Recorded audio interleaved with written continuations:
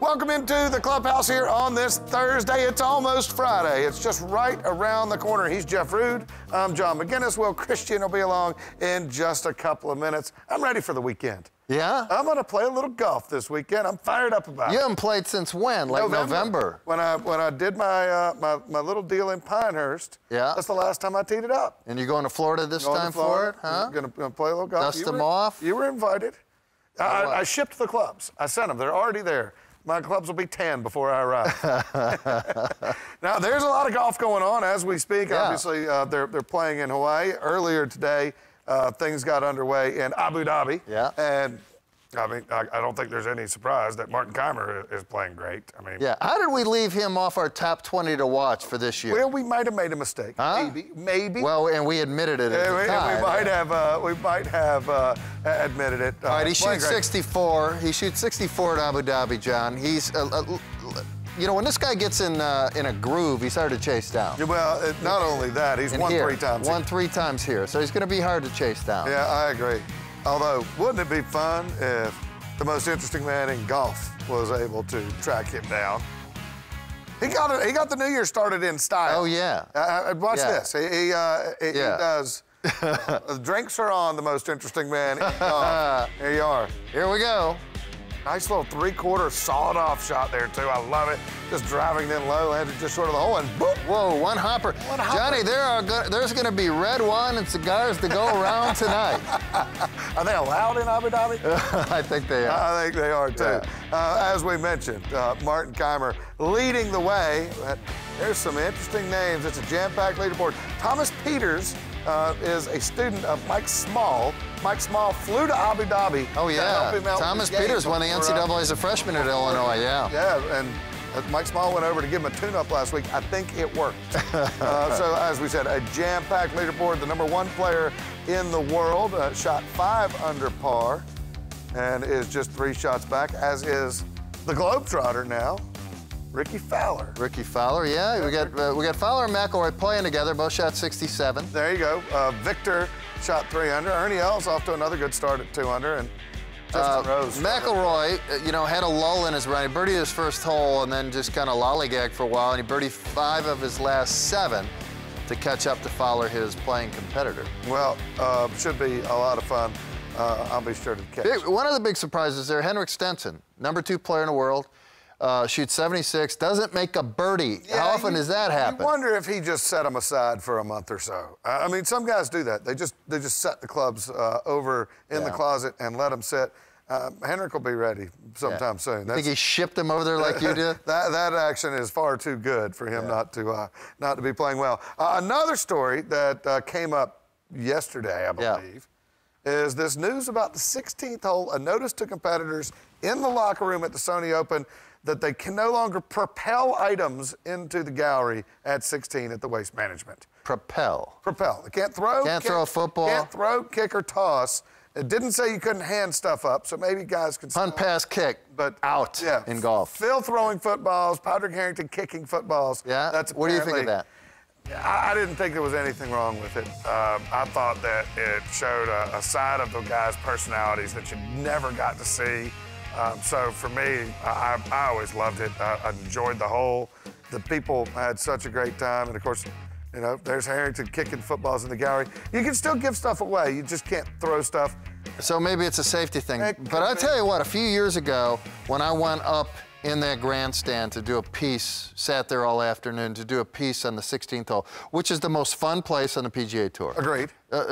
Second by a while, I think, is the 17th at Sawgrass, because everybody's watching for car wrecks. 17 at Honda has become a great spot as well. But anyway, I was going up the steps when a longtime PGA Tour executive was going down. I said, "What do you think of this scene?" And he goes, "We need to cut and paste and repeat." Yeah. He goes, "We need this all over the golf tour." And now they're going to tame it down a little bit. Well, they're also doing a live on PGAtour.com from there this year, and maybe they just want it to be a skosh more dignified. More dignified than no dignity isn't all that dignified. Trust me, I know. Let's head over to somebody who's very dignified. Well, Christian.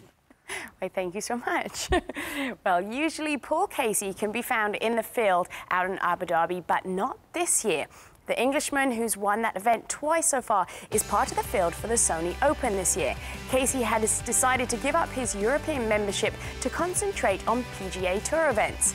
It's the first time since 2011 that he's had full PGA Tour status, thanks to having made the FedEx Cup playoffs last fall. Two factors that played into the decision: he and his wife live in Arizona and had their first child last September. The top-ranked players who decided to skip Hawaii for Abu Dhabi this week are certainly having a good time hanging out with each other.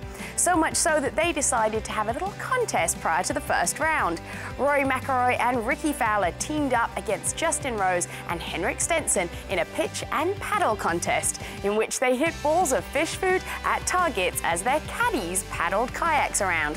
The team of McIlroy and Fowler won, although the shot of the day came from Stenson, who almost knocked his caddy into the water.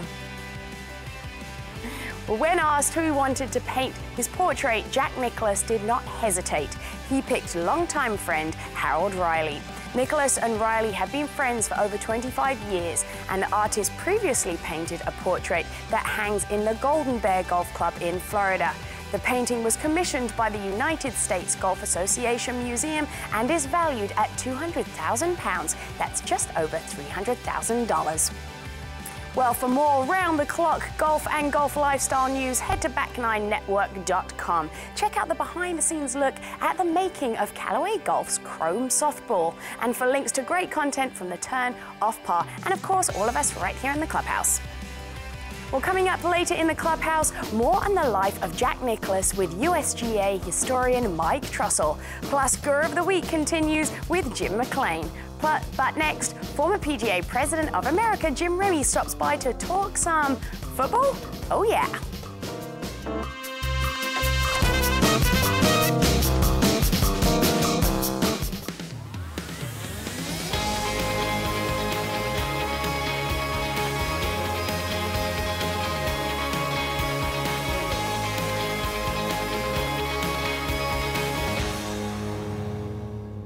And we're back here in the Clubhouse with our regular Thursday guest, past president of the PGA of America, Jim Remy. Jim, how's it going? It's going great. I always look forward to being down here with you guys on Thursdays. It's a lot of fun to come down and spend some time with you and with Jeff and talk a little golf. Well, there we go. Well, we finally have some golf to talk about. We do, The yeah. first event of the new calendar year took place this past week, and Patrick Reed became just the 5th player in the last 25 years to win 4 times before his 25th birthday. The only 2 Americans that have done that in that period of time are Tiger and Phil. Put Patrick Reed in perspective for us. Yeah, I think it's great. You know, it was quite an event. I watched every minute of it going down the wire, and I thought Jimmy Walker had that in the bag. It looked like he had it, and, you know, he just faltered a little bit coming in, and Reed was right there. How'd you like that putt he made on the last hole? I mean, there was a lot of confidence in that stroke. And that, boy, I'll tell you, that was some putt. He's looking like a top 5 player. Yeah. People made fun of that, but that might, by the time we get back to Doral, he could be one. Yeah, four times in the last 16 months he's won, and, you know, that maybe he just is that top 5 player that he's talking about.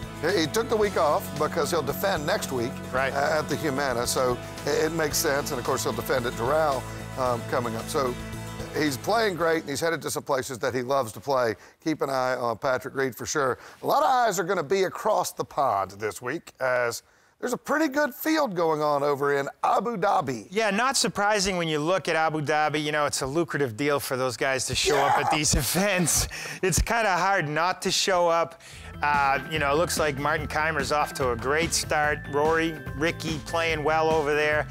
You know, boy, I'll tell you what, it's going to be an exciting weekend for golf, really, when you think about it coming up. It's just going to be great. We got 2 great events going on. Yeah, Abu Dhabi actually has more players in the top 20 in the world than the Sony Open and Hawaii does. Yeah, I wouldn't doubt it. And, you know, there's a real good reason for him to show up. And it's fun to say Abu Dhabi. It's fun to say it. I don't know why. It's just fun to say Abu Dhabi. Yeah. Try it, really. That's I'm not right. kidding. Sounds like a cartoon character. It's no laugh though when they pull that checkbook out on the appearance fees. Wow. I mean, Tiger over $2 million when he's gone there. Yep. Next week is the annual PGA Merchandise Show in Orlando. For the folks who haven't been there, it's almost indescribable.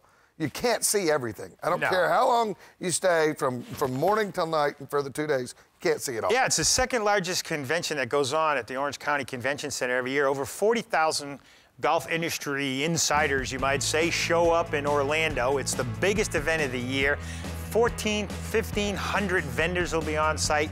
Just about every gadget you can imagine that has anything to do with golf is going to be there. You know, everybody's announcing their new products. It's exciting. What's the most interesting thing you've seen in all the shows you've been to? Oh boy, that's a really tough question because there's so much new innovation every year. They have that new innovation area every year, and there's so much that comes down. You know, everything from, you know, POS systems and computerized this and swing analysis and probably the teaching aids that are available at that show, the different things that you can do to help improve your teaching performance. Do you have a favorite teaching aid? No, not really. You know, I'm kind of an old school guy. You know, I'm at that gray hair age where, you know, I'm kind of still living in about 1979. So I'm just more like, what do they say? You got to dig it out of the dirt. Isn't that what it is? And practice is, you know, the more you practice, the luckier you get. That is absolutely true. Speaking of old school, let's start with Bill Belichick and talk about those New England Patriots. I mean, you're a Vermont guy, so, I mean... This is the weekend. Yes. I'm a Massachusetts kid from when I grew up, and huge Boston sports fan. You know, Red Sox, Celtics, Bruins, Patriots. Can't wait for this weekend. Couple reasons. One, obviously AFC Championship game, but they're also playing the Colts against my good friend who's a big fan, Ted Bishop. So, you know, there's a lot at stake this weekend. The Patriots look fantastic. Is there a little wager there? There generally is. We never pay each other, but there's a... Yeah. In that case, bet $10 million. Yeah, we can bet anything you want. But, it's going to be exciting. I think that, you know, Brady is, you know, arguably one of the greatest quarterbacks ever. Where does Jim Remy post up to watch the big game? I'm going to be in my house in Florida this weekend. Right. Actually, I'm heading down to the show, so I'm going to be at my house in Port St. Lucie, Florida for the game on Sunday afternoon and then tee it up Monday morning before I head up to Orlando for the show. Well, I'm going to tee it up for the first time since early November this weekend down in Florida as well. I'm pretty fired up about that, which means I need a Remy's remedy because I don't even know if I can still get it airborne. You know, this week, it's pretty simple. My friend Eddie Kirby, you may even know Eddie Kirby. My friend Eddie Kirby taught me this when I caddied for him last year in the senior PGA, and he taught me a little trick. He says, every time you hit a putt, and this is something you can practice indoors all winter long on your carpet in your living room. Every time you hit a putt, hit the putt and count to 3 seconds before you move your head. Don't look up for 3 seconds. And I thought, you know, that sounds, I don't know if I can do that. I can do that. Well, I started doing it. My putting got better. Right. So I think it's a great little tip. It's something you can do all winter long. You can do it in your living room rug or wherever, and just hit that putt and count to 3 and get used to not looking up to see the ball go in the hole. And I'll tell you, you'll be a better putter. You know, that's good because a lot of people come out of it and miss it to the right of the hole. When you come out of it, they go to the right. Yeah. There's no question about it. It's a great remedy. I will try that this weekend. All right. Although, I'm hoping that the putting's still there. I know the ball striking in the short game won't be there. I'm hoping there's still some life left in the flat stick.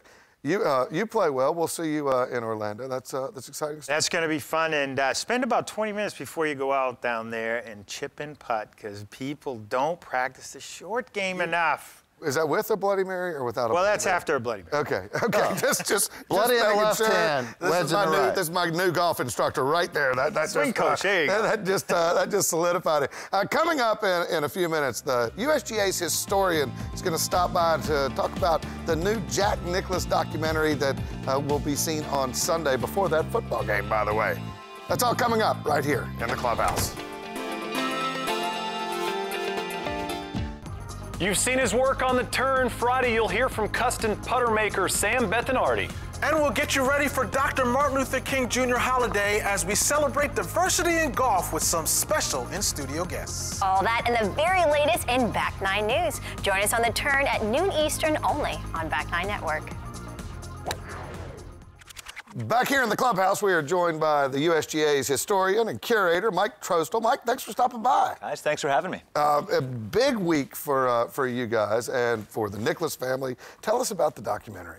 Yeah, we're excited. So obviously a big weekend of football coming up. Right. Of course, my Patriots playing against the Indianapolis Colts, and then Green Bay playing against Seattle on Fox. And what the USGA has done is put together a documentary, Nicholas, the Making of a Champion, in partnership with Rolex, that'll play right before that NFC Championship game, really outlining Jack's life and career and all of his major accomplishments, 18 major championships, of course, so much more that he's done with golf course architecture. So we're really excited about it. What's the most interesting part of the documentary in your mind? I think it's the interviews with his family members. It's the unique perspective from Barbara and the kids. We talked to Jackie and Nan, his daughter, and there's a great story that Nan tells, not to give anything away, but talking about the 1986 Masters, and Nan's at school down in Georgia, in Athens. So it's a short drive to Augusta, and Jack says, "Are you going to come?" And Nan says, "Well, I was thinking about it, but I might go to SMU to hang out with some of my friends." And she chose to go to SMU, so she missed it. And she's been kicking herself ever since. So, unique little nuggets like that are pretty cool. It sounds fantastic. Yesterday, there was a conference call with select members of the media and Mr. Nicholas, and he talked about a lot of different subjects. Let's hear what Jack had to say about the state of golf in the United States. I think American golf is, from a tournament standpoint, is pretty healthy. I don't think we're as healthy from the juniors coming into the game, women staying in the game, as we could be, and I think we're working on programs to try to help that. But as far as tournament golf, we're good. I mean, there's a lot of criticism came from the Ryder Cup, and not winning about it. I think you're going to go in cycles on that. And right now, there's a lot of really good players in Europe, and they just played better than the American players. That's all there was to it. There isn't any magic about it. It's just that they played better, and so but that'll turn around. The American players will, they have their pride. They'll play better as time goes on, and they'll win their share of Ryder Cup matches. So often when Mr. Nicholas speaks, there's a call to action.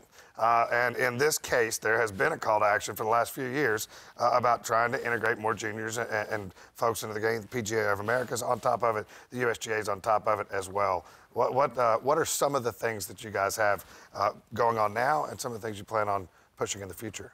Well, I think Jack makes a good point.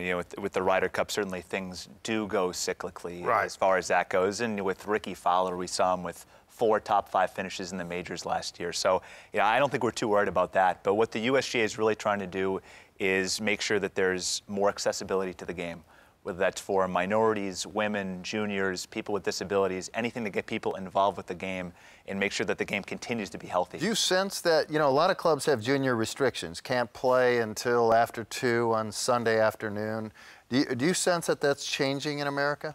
Yeah, I think a little bit, and I think there's still a lot more that can be done about that. But I do get that sense from traveling around the last couple of years that, that curtain is being lifted up a little bit, because you see some of these great players, Jordan Spieth and Ricky, who are doing so many things before they're 21, Rory, that kind of stuff. So I think you definitely have seen an improvement and will continue to see that in the next decade. I agree with that. A lot of topics were covered yesterday in the call. Here's what Mr. Nicholas had to say about the man chasing him, Tiger Woods.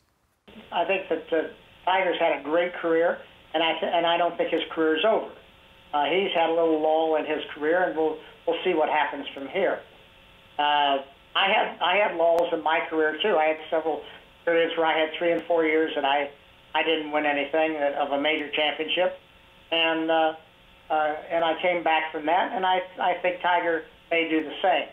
But one of the things that I did most of my career was I paced myself. I didn't play too many tournaments, and I tried to always be as fresh at the end of the year as I was at the beginning of the year. That was not easy to do. I received a lot of criticism from skipping a lot of events and so forth, but I had to do what was right for me, and what I thought was best to be able to perform at a high level every time I played. What I love about this is the younger generation is going to finally see just how good Jack was, Put Tiger in the historical perspective compared to Jack as the USGA sees it. Yeah, I mean, make no mistake about it. What Tiger did, especially as an amateur, was incredible. The run that he had, winning 3 consecutive U.S. Juniors and then 3 consecutive U.S. AMs, and obviously 14 professional majors, is amazing. But I think looking back, looking at Tiger's career, and then you can compare it to Jack's, just amazing how healthy Jack was able to stay, his longevity. Right. Starting from the late 1950s, early 1960s, all the way up through the late 80s, that was able to stay healthy and stay competitive, obviously winning a major at age 46. So I think, like Jack said, we haven't seen the last of Tiger. Well, Jack's lulls didn't have all these surgeries that Tiger's lulls have had, so that's one big difference there.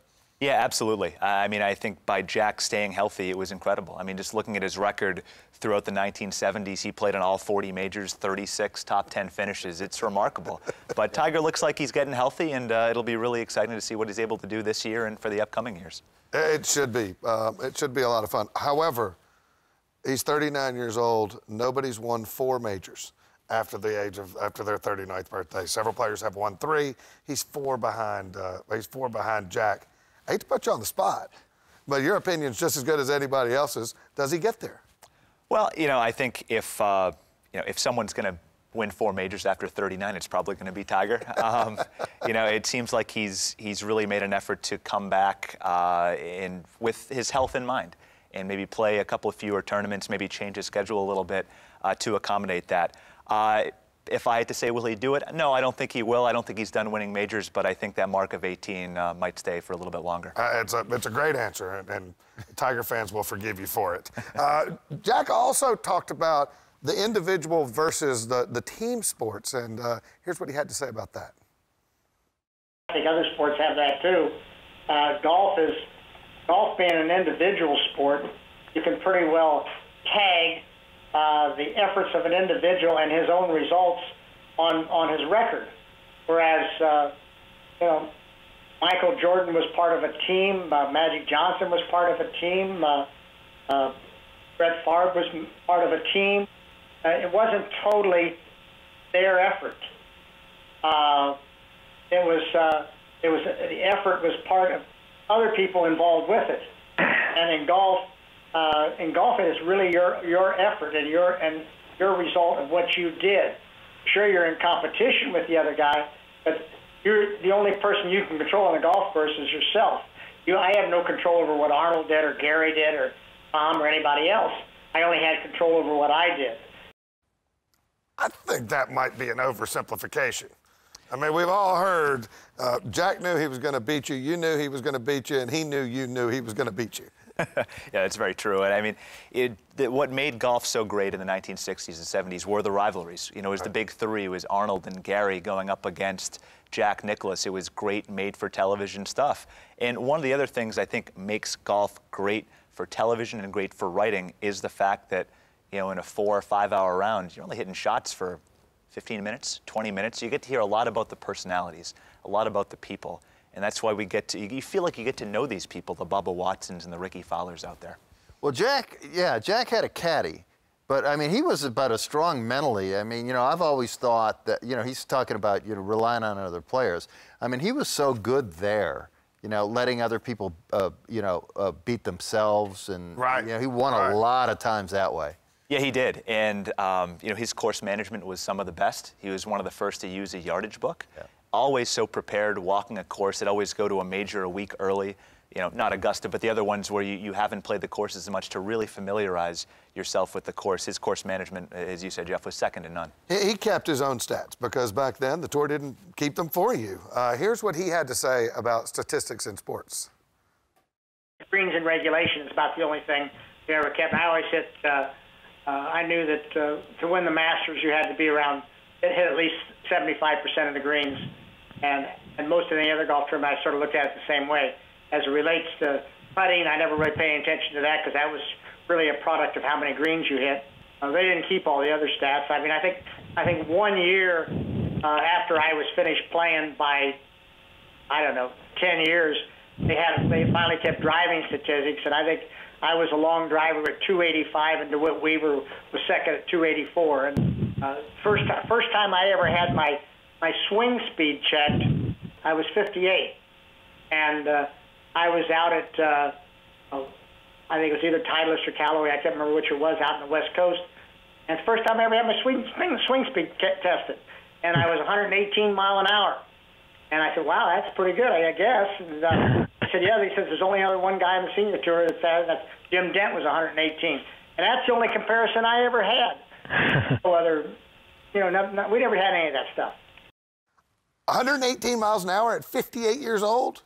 Yeah, it's pretty impressive, and if memory serves correct, that was the year wooden club, maybe. Right. Yeah, in '58, I think that was the year he finished 6th in the Masters, made a late run to get in there. Right. But it's remarkable, from the equipment that Jack was using to any of that, the fact that he was, still swinging 118. Imagine what he was in his prime. Here's the thing: you want to look at Nicklaus's stats.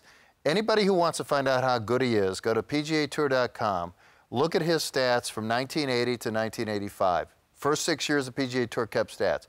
From when Jack was 22 to when Jack was 40, no stats. In his prime, those 28 years. Or what would that be? Yeah, 28 years.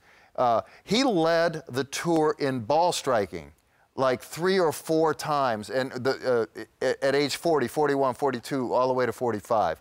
How good is that? So that makes me wonder, how good was he back from 22 to age 40? Look, he said 75% of the greens. 75% of the greens is 14 point something a day, isn't it? I mean, that's an awful lot of greens to hit. Simply the greatest of all time. Yeah, I think the only statistic you need to know with Jack is the number of wins. He was such a feel player all along. He could tell. If something was a little bit off, he could tell. It'd go back to his teacher, Jack Grout, once a year at the beginning, and he said the biggest lesson that Jack helped him with was to teach him how to understand his own game and self-correct when he's out actually on the course. Own his swing. Own his swing. Hitting fairways and greens. He knew if he was swinging right, he'd do it. Set your DVR Sunday afternoon before the Fox football game on Fox, the USGA documentary, Nicklaus, The Making of a Champion. I mean, it's as good as it gets, isn't it? Should be a lot of fun. It should be a lot of fun. You're going to probably want to watch it more than once. You're going to want to stick around here, though, because coming up, we continue Guru Week with Jim McClain. We'll be right back.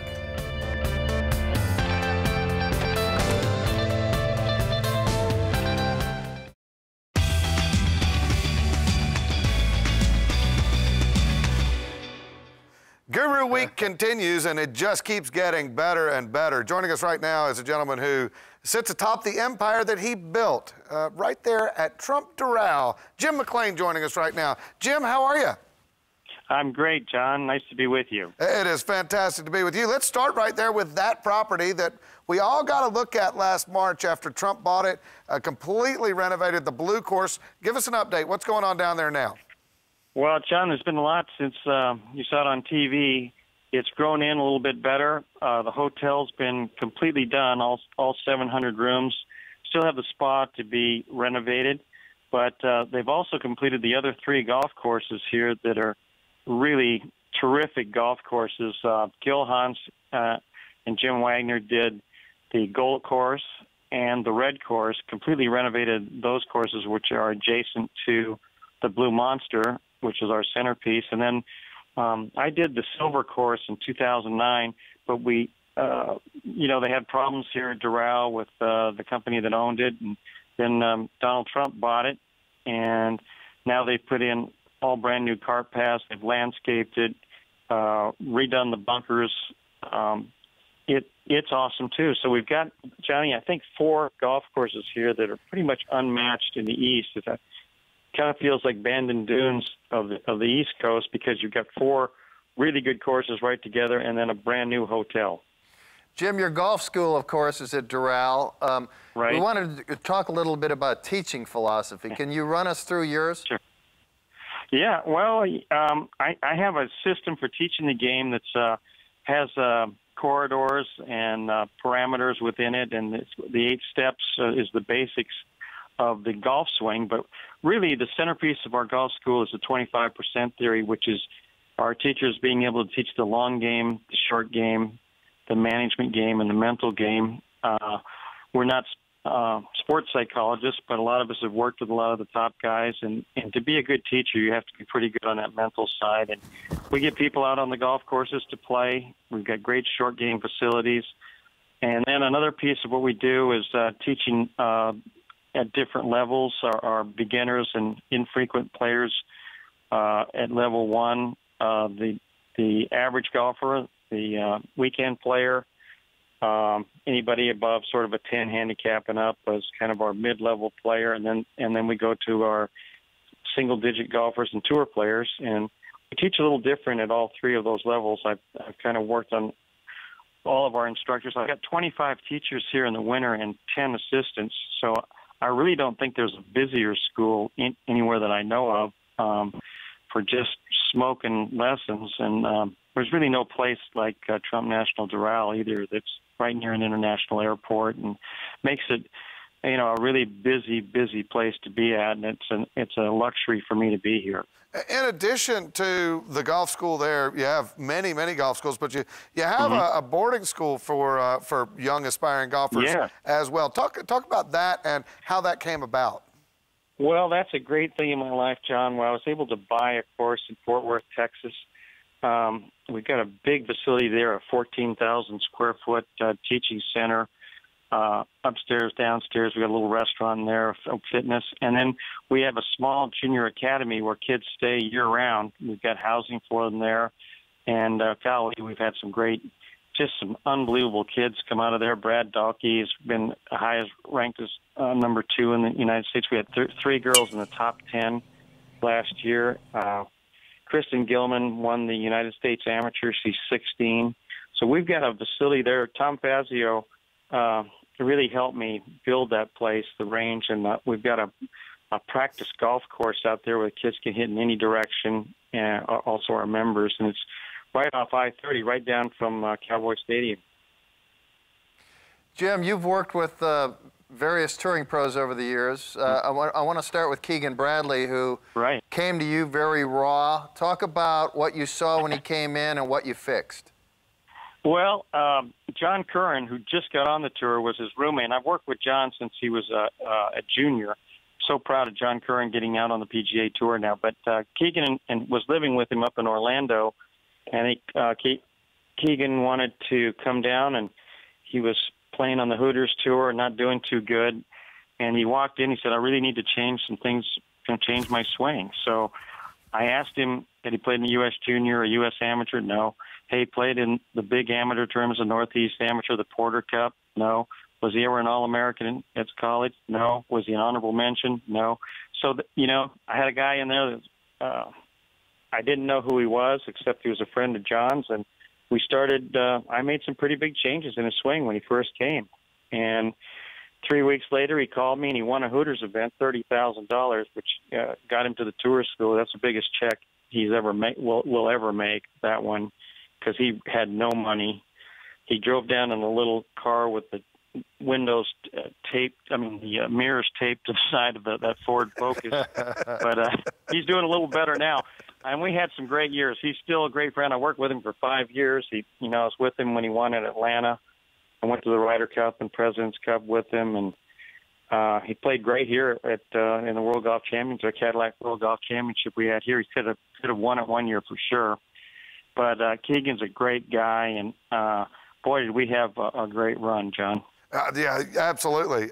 Did you know when you started working with him that his father was a member of the PGA of America, and that had some influence over his golf swing?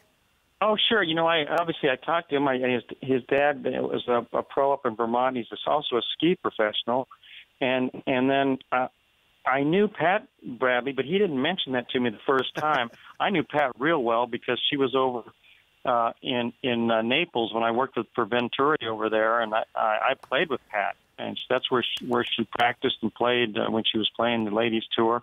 So obviously he's got great genes. I mean, I've been very lucky to have a number of players that come to me when they were very young, who are very talented and very gifted. And John, when you get somebody like that, you're way ahead of the ball game. And the one thing with Keegan, though, was he had some weird things in there, and he obviously was talented. And I used the fact that he was a real top skier to talk to him about how he balanced his body and how he loaded into his right side. It took a lot of that head movement and a real flat shoulder turn that he had out, and he responded pretty quick. There is no question. Jim, we need to take a little break right here. Can you stick around and we'll talk some Hall of Famers and some tips when we come back. Okay. That's great. fantastic. More with Jim McClain right after this.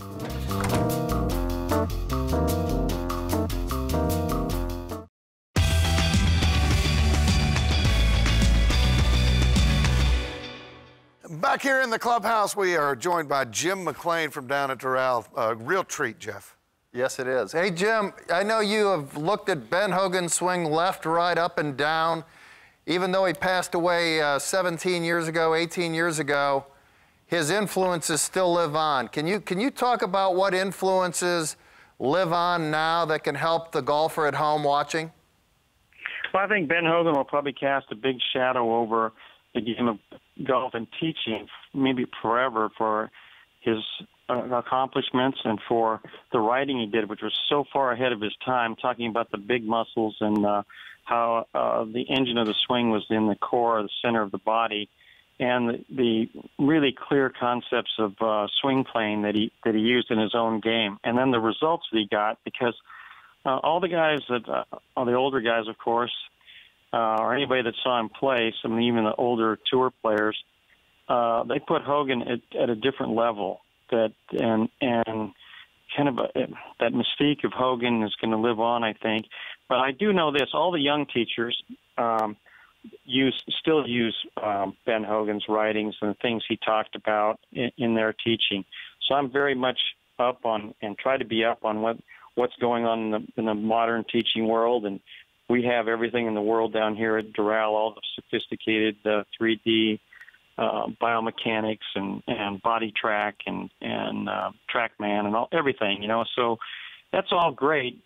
But what Hogan brought to the table and being able to really study his ideas and how he did the preparatory moves before he swung, the waggle, the setup, how he tried to groove the backswing, and then obviously his sequence of motion, which is called kinematic sequencing in modern golf, but he just called it, John, something you and I could understand, is the hips started first, then the shoulders, then the arms, then the hands, which is always when I teach people, they get that, No question about it. If there's folks listening who may be coming down there next month to enjoy the sunshine and learn something at the golf school, what would you tell them to do for the month leading up to coming down?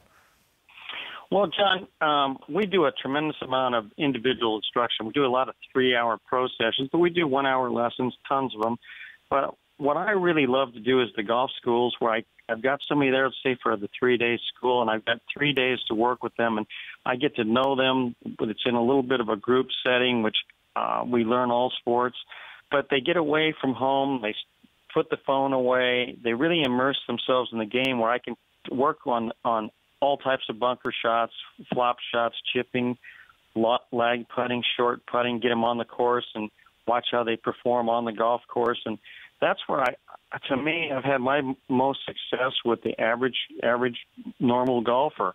When the tour players come down, I call them pro sessions because anytime I've had tour players down, I've been working with Marina Alex on the LPGA lately, and somebody that I'm just started with, but I need at least 3 hours, and any pro that's going to come all the way down here probably wants more than that. But then I learned that, a lot of amateurs like a little longer time too, and to really get something accomplished when they're here in Miami.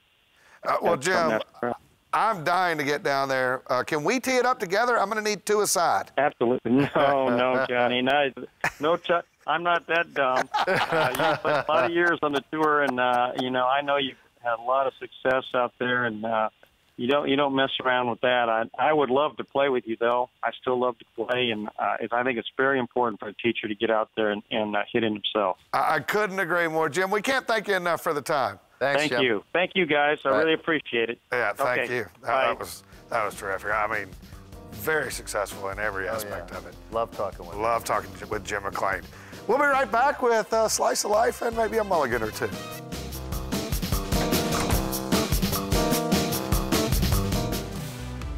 Well, we want to make sure that you can join in on all the fun in the clubhouse too. So wherever you are, And wherever you and your friends are playing, make sure you send us your pictures from Instagram and Facebook. And of course, we want to hear what you're doing too, so tweet us your thoughts on the world of golf to @theclubhouseb9n. Plus, you can always get the latest in golf and golf lifestyle at back9network.com. If you've missed any of our Clubhouse segments, you can find links to them right there too. Slices of life this evening in the Clubhouse. You guys ready? Absolutely. A few little Yeah. stories. Right, the first one is an entertaining little video that you guys are going to like. Mitchell Skiba, a young defenseman for the Alpena Flyers, that's a Midwest Junior Hockey League, had an embarrassing moment. He got a penalty, had to leave the ice for misconduct. He was messing around and clotheslined himself on the way out. I like the Took fact a he bit just of left sweat. the stick and took off. He went running, didn't he? Like, you know, tail between his legs. But, you know, I was thinking karma bites. Okay, well, I was playing in Vegas one year, and at the Las Vegas Country Club, they had those bridges that were, you go up and then you go back down over a creek, and I'm in spikes, actual spikes. And on the way down, my foot slipped. I had my putter resting on my forearm, hands go up, club goes tumbling out of my hands right into the creek below us. No. You fish it out? I sent my caddy in after it. And just put your head down and we're like... Well, it wouldn't have probably been so bad if we hadn't been married at the time. Yeah, I sent her in after it. Your wife went diving in for your putter. Went and got it, yes. And you're no longer married? Yeah, that's a good wife. That's a good caddy. That's a good caddy. Yeah. I'm in a frustration there. I mean, that's the game of golf, and you got to be careful in golf when you're frustrated. Yes. Pounding the driver, the shaft might break and pop up at you. You know, Remember Woody Austin? Throwing a club, or remember whatever? Woody Austin beating the putter over his head? Yeah. I wonder if anyone's ever walked in the clubhouse though and clotheslined themselves with a club. Probably. You never know. If you know of it, let us know. Right, this second story is quite ridiculous. Obviously, new websites pop up all the time, but one that's come out offers a service that I can guarantee you have never heard before. Its address is shipyoureniemiesglitter.com. And basically, it's a service that for a bargain price of $9.99, you can have them send an envelope full of glitter, like that super tiny little annoying glitter that gets everywhere. And of course, when you open it, it goes all over the place. And in there is a note telling you, you know, like why you're disliked enough to get this big envelope of glitters. Is that really gonna happen? I've seen the $10? website. I promise you, I've seen the website. It's real, and it's very funny. Why would you need the website to mail somebody glitter? I mean, if you were actually maybe going to take the anonymous. effort. It could be anonymous then, couldn't it? Yeah. See where I'm going? Sneaky. You talk about karma, that is some bad karma there. But my son used to always say, if you really don't like somebody, get them a pony as a gift. A pony? Yeah, because a pony, all the upkeep and the food and where do you put the pony? I don't think you can ship someone a pony for $10 though. No, but you know, cleaning service will take care of that glitter in no time. to try to take care of a pony, that's a lot of dough in the back end. I have given so many presents to my friends, children's, that make really loud noises. I mean, I'll give a 2-year-old a drum set in a second. And then just sit back and laugh. A drum set, yeah. We got time for mulligans this evening. I got a quick one. Harold Riley, 80 years old. We talked about him. He's going to do Jack Nicklaus's portrait. He's already done the portraits of Nicholas, Woods, and Ben Hogan. And when he did Hogan's, he went to Fort Worth. And after he felt comfortable after a couple of days, he said, Mr. Hogan, can I ask you a lesson about the golf swing? And Ben Hogan, and Harold confirmed this to me, said, you're not here to ask me swing questions, you're here to paint my portrait. A couple of days go by and Ben Hogan says, you know, not many people know this. I do some artwork myself. Would you like to see my artwork? And Harold Riley, bless his heart, we can see where this is going. Says, I'm not here to look at your artwork, I'm here to paint your portrait. You did the last interview with Ben Hogan. Did you ever see any of the artwork? I did not see any of that. No, I'd be fascinated to see that. Yeah. Boy, we've had a great show this evening. It's been an awful lot of fun. Always. Thank you for being a part of it. Tomorrow, when you wake up, it'll be Friday, and we're looking forward to spending a little bit of your Friday evening with you. So come back tomorrow night right here in the Clubhouse. We'll talk to you then.